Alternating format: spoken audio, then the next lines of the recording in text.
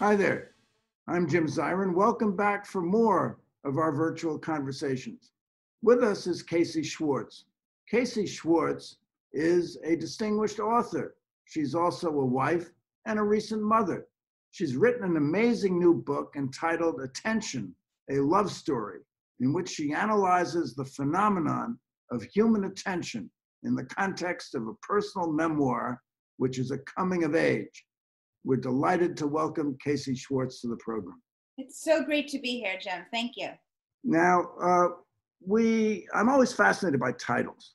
And your title is kind of ambiguous because you call it Attention, and then you say a love story. Why is it about attention, and why is it a love story?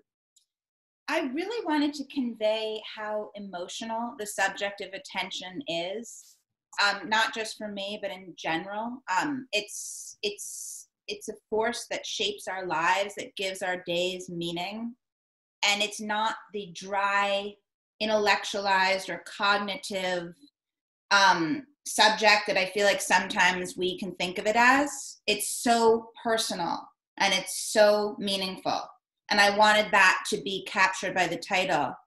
But also, the book is a quest to understand and maybe even capture some attention back in this age of distraction. And I think, there's an aspect of it, of attention, of looking for attention, that's always going to be a little bit unrequited, like a love story.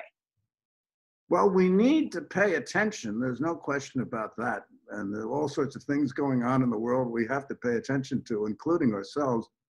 But we also are in need of distraction. What's wrong with distraction? Is distraction the enemy of attention? Definitely not. I mean, I think right now we've never been more in need of taking ourselves out of any situation, out of the catastrophe that is the coronavirus. But I think what inspired me to write this book was this feeling that actually we had lost agency and volition. So when you're on your phone and I don't know, Jim, if you're an Instagram person, whatever your particular vice is. Too old for Instagram. I have vices, but it doesn't include Instagram. Well, whatever it is, I was so troubled by that feeling of like, I no longer control my mind. It's not just that I'm seeking distraction, it's that distraction is seeking me. And that was, to me, that was the problem, of feeling that, okay, I've given up agency to these gadgets from Silicon Valley. That's what I wanted to push back on in this book. Well, is part of your argument that we need to pay more attention to others? I mean, remember Death of a Salesman. You don't mention it in the book, but there's that marvelous line riddled with attention where the wife says about Willy Loman, I don't say he's a great man. Willy Loman never made a lot of money. His name was never in the paper. He's not the finest character that ever lived, but he's a human being, and a terrible thing is happening to him. So attention must be paid. He's not to be allowed to fall in his grave like an old dog. Attention must finally be paid to such a person. Is that what you're talking about? Jim, thank you so much for reading that whole quote. I feel that elevates us immediately. I tried to edit it down, but it's so marvelous. I thought I had to read it in its entirety. Exactly. It's so powerful. And yes, in a way, yes, it is a version of what I'm talking about, because I think in some sense, in our tech saturation state, we've lost the ability to see people in their full humanity. I mean, the feeling of being on Twitter. People are classified as good or bad, black or white, canceled or morally acceptable. It's so binary, it's so flattening, and it's so dehumanizing. So yes, I do think that our tech encourages that kind of snap judgment where we lose the richness of seeing each other fully. And in a sense, that quote about Willy Loman does go to the heart of some of the themes of this book, which is about attention, compassion, and love. Now, there's also a political component, isn't there? Because we're living in an era of truth decay, thanks to Donald Trump. And it's really difficult for anyone to form an intelligent opinion without having the facts. And to have the facts, we have to pay attention. So is now more than ever, attention is very important. Absolutely. And actually, one of the interesting characters in the book is a guy named James Williams, who worked at Google for years, then went on to write this book called Stand Out of My Light. And he argues that there's a sort of, it's not just about these daily distractions that we all kind of bemoan. You know, it's not just about getting distracted by Twitter. It's about this societal decay and this feeling that we're losing our overarching and shared principles, what he calls our daylight and our starlight. And there's this real sense that we're sort of we're in a void as we step into this deeper and deeper distraction, because we don't really know what we have consensus on as a group. And I think that's a really profound observation. I think so too. And James Williams is kind of in words, palindrome for William James, who was one of the pillars in your book. I mean, he was the father of all intention, wasn't he? And attention. And he said, without attention, experience is another chaos. Right. And you kind of build on that as part of the psychological and scientific component for the book, don't you?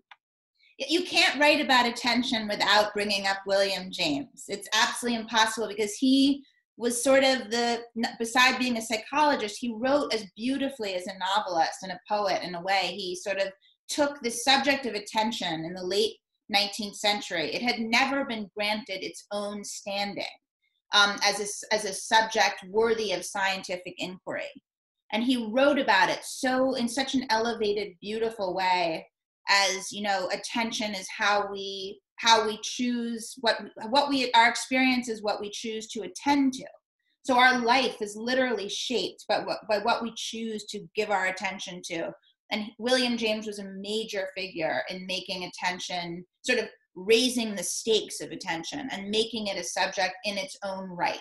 Your book begins with a discussion of a famously attention enhancing drug called Adderall. It's kind of the beginning of Moby Dick, Call Me Ishmael. And and you discuss the drug in some detail and your decade-long involvement with it. Perhaps you could talk a little bit about that. Yes, absolutely. That Adderall was, in a way, this was the gateway for me into being my obsession with attention, because I got to college, it was the year 2000. I had barely ever heard of ADHD. It was still kind of rare. Attention hyperactivity deficit disorder. I had never heard of Adderall. And a friend handed me this blue pill our freshman year. And, you know, I told her, my God, I have this essay due tomorrow. I'm never going to get it done. She said, take this. I don't like it. It wheels in the hall. I'll never forget her saying those words, because to me, that was so enticing. And I took this pill. It was like a key in the lock for me personally, in the sense that I had boundless energy and focus. And I basically stayed on those pills for the next 12 years of my life, even though I never really had ADHD, or at least I don't think I did. I was able to get my own prescription alarmingly easily, and it sort of defined the next decade of my life, being on this drug that for me represented attention. Well, is Adderall a cognitive enhancing drug, or is it really a drive drug? It sort of makes you want to run out there and do something. I mean, that's the great debate. And there's a lot of question marks around, if you're taking amphetamines, but you don't have ADHD, do they actually make you perform better? And actually, a lot of the research suggests no, they don't. If you're sort of medium or high performing, there's a suggestion that they make you perform worse on tasks of creativity and cognition. But these are all questions that have yet to be answered. And I think what they do give you is this illusion that you are just flying, you are just functioning at full speed ahead. You've never been better. And that's kind of your perception of your own performance. But well, you're a writer. What did it do to your creativity and to your ability to focus on, which is something writers have to do? right. I mean, every writer cares about attention, right? But I think, for me, I sort of lost the forest for the trees because Adderall gave me such a nose to the grindstone kind of, claustrophobic vision of my own work and my own thoughts that it wasn't until I was 30 and I was finally able to get off of it that I feel like my career kind of began, even though I'd been working as a reporter. Is it an addictive drug? I mean, is it dangerous in the sense that narcotics are addictive or nicotine? Yes, I mean, it's amphetamine. Yeah. And it's alarmingly similar to methamphetamine. It's actually almost exactly the same thing as methamphetamine.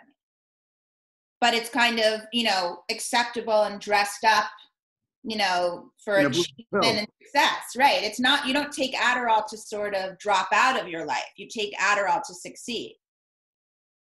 And did you find you did succeed or succeeded beyond your boundaries because you were on Adderall, or did you find that it had a negative effect?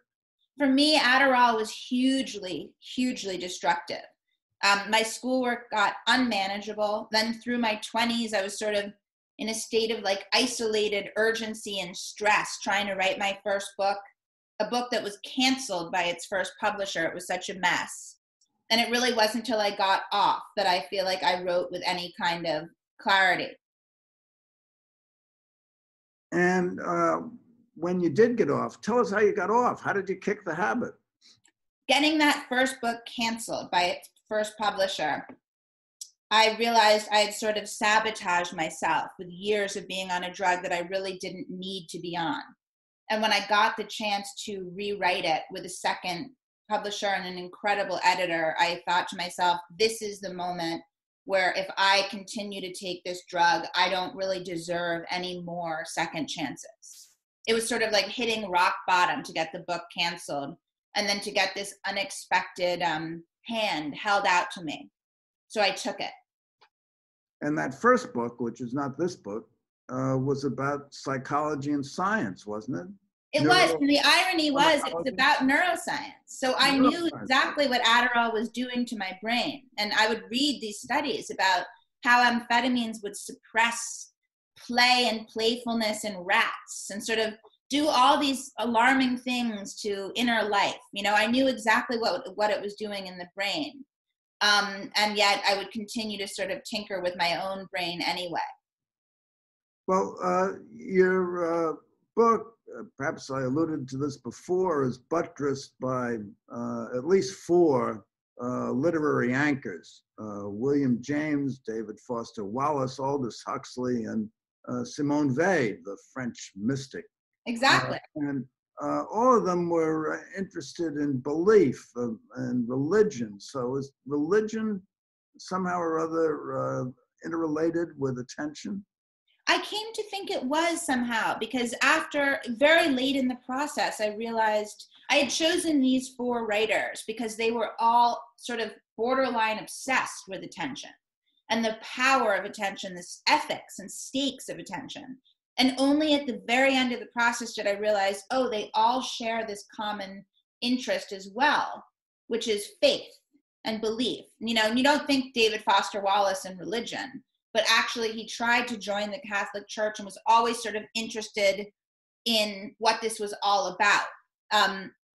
And I don't have the answer to this, but I find it a fascinating puzzle. It's as if, there's this idea of wanting to believe and wanting to devote yourself and devote your attention kind of winds up dovetailing with religious faith.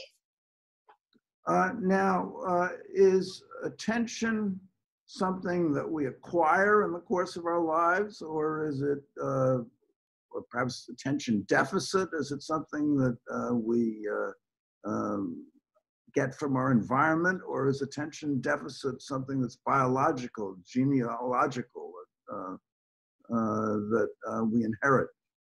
Well, I think in terms of attention itself, we should think of it as a cognitive muscle, Jim. And it is a skill that you learn and that you fortify. as you get cognitive older. muscle, so you have to Yeah. exercise it. Yes, in a way, yes. You work out every day on attention. Right. And, I mean, even William James knew that, and he was writing in the 19th century. And I think that's still considered true. But there are a lot of different theories on attention deficit. And one of the interesting people that I include in the book is a doctor named Gabor Mate, who says, no, ADHD is not biological. It's not genetic. It begins in early childhood when children are in a stressful environment and they distract themselves because it's easier than being in the present moment. And that is the core of what later becomes the diagnosis ADHD, those coping mechanisms. Just to move on, one of your literary models is Aldous Huxley. Mention him. He's the author of Brave New World. Maybe we're entering a brave new world post-coronavirus. You seem to be. And of course, he was very much interested in attention. He was also interested in technology. Mm-hmm. That man is a victim of his own technology instead of being in control of it. Now, right. Here we have the internet. We have the phone. The other day, just before the lockdown, I went to a restaurant and a young couple entered the restaurant. They sat across from each other, apparently for a romantic dinner. And no sooner they sit down, they both took out their cell phones and they started texting God knows who. I mean, have we become slaves to technology and the distraction? Jim, maybe they were texting each other. That's hard to believe. Why don't they talk directly? We've all seen that site, we've all seen like the 11-year-old kid on his iPad at a group dinner with his headphones on the whole time. We've all seen it and we've all been there, right? I mean, I'm not above that. And I will turn to my husband when we're both on our phones and I'll say like, oh God, we're zombie couple right now, just to kind of try to snap us out of it. But I mean, this is a feature of our modern life now, isn't it? And we've all seen it. Well, you're raising a son.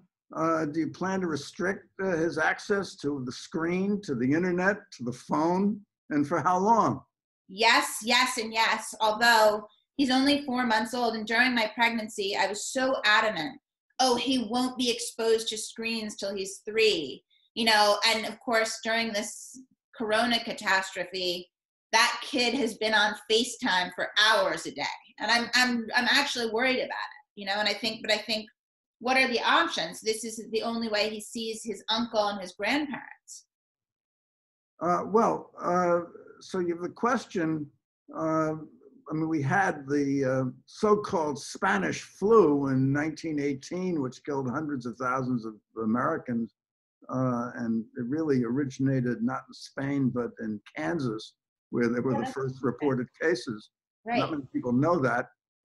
But at the time of the Spanish flu, there was no technology. And while they did try to engage in social distancing, they weren't entirely successful. But hasn't technology made it possible for us to take life-saving measures such as social distancing? Yes, we would be. This is miraculous. And the other day, Eric Schmidt said in an interview, well, I hope they're grateful now. He was the former CEO of Google, made a fortune. Exactly. And he's saying, there's been a lot of snarky comments about tech recently, but now look, we've sort of saved your lives and saved your careers and saved your social lives to some extent now that you're all at home. But I think, I don't know about you, Jim, but I've never been more aware of what these screens are not providing. There's this visceral lacking. And so I actually wonder when we get out of confinement, if we're all just if there's going to be a movement or a slight backlash away from tech, even as our world becomes more virtual. It's a paradox, and I'm curious to see how it plays out. Well, you like to read a lot. Your writers read a lot. Do you read paper books or do you read, Kindle? Both. I love how on an iPad you can save with the swipe of your finger. You can save passages that are meaningful, and then they're all organized for you at the end. I thought I'd do that with your book, but I saved almost every word in the book. Oh, Jim, thank you.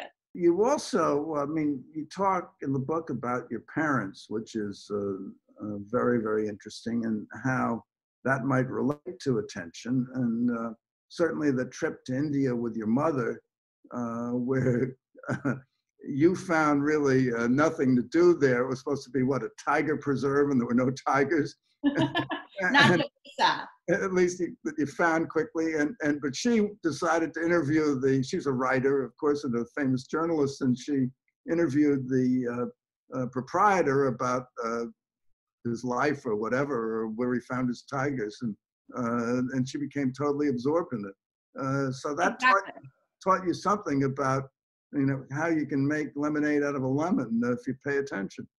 And if you just turn your curiosity to whatever circumstance you're in, you can transform it. And from that, you learn that curiosity is an indispensable ingredient of attention, and curiosity creates attention, doesn't it? Exactly. I mean, no one wants attention where you're just white knuckling your way through a situation. It becomes effortless if you can be genuinely fascinated. Yeah. Well, and then you also talk lovingly about your father, who at age, in his 80th year encountered a Me Too problem at WNYC, and he was a marvelous disc jockey and performer. I used to listen to him all the time. I really thought he got a terrible rap. But for you, it was a very personal thing. But how did that relate to attention, and why is it in your book? Right. Well, I mean, exactly. Great question.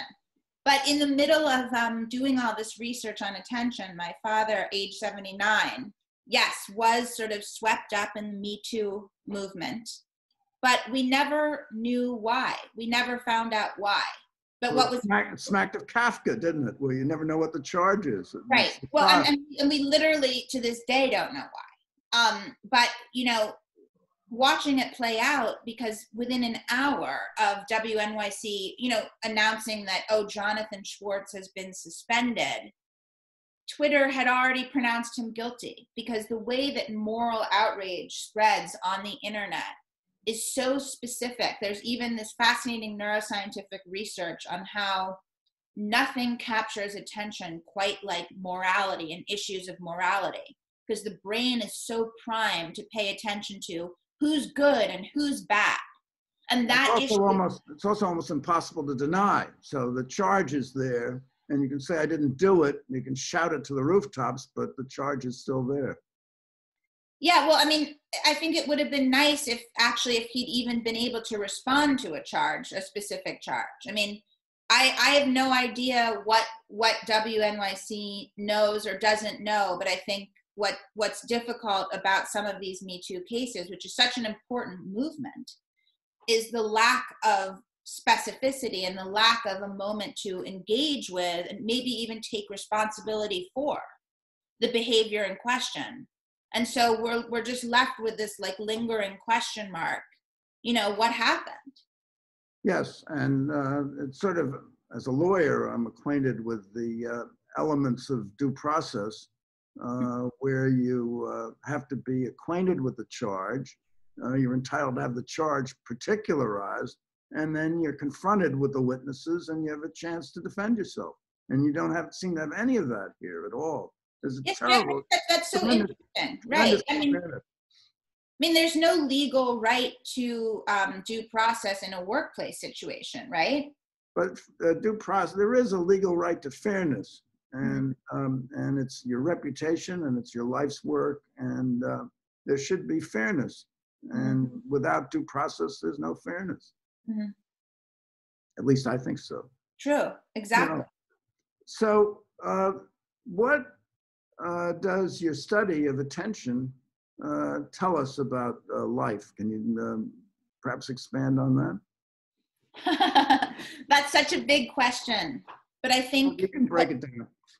Well, I mean, what I came out of this book and all the research and reporting that I did for it was just being conscious of how limited and how precious my own attention was going to be so important moving forward. And that just simply that consciousness of it actually matters where you put your attention. That consciousness has never been more important as our lives get more and more virtual. Do you think we're in a national attention deficit disorder? I mean, I don't know if I'd use that diagnosis, but sometimes I have that thought that we can't seem to, stay with one story or one thread. And of course, our president completely inflames that problem. So yes, in a way I do, Jim, and I think we're all sick of it. And so how do we rectify it? Pay more attention? We can try. That's all we can do. We got to keep trying. Have to keep trying. Well, Casey Schwartz, this has been absolutely marvelous. And thank you so much for coming by. You've really amplified my understanding of your book, which is really a must read. I recommend it to everybody. And thank you for coming by. Tune in next week for more of our virtual conversations. I'm Jim Zirin. Take care, stay safe, and all the best.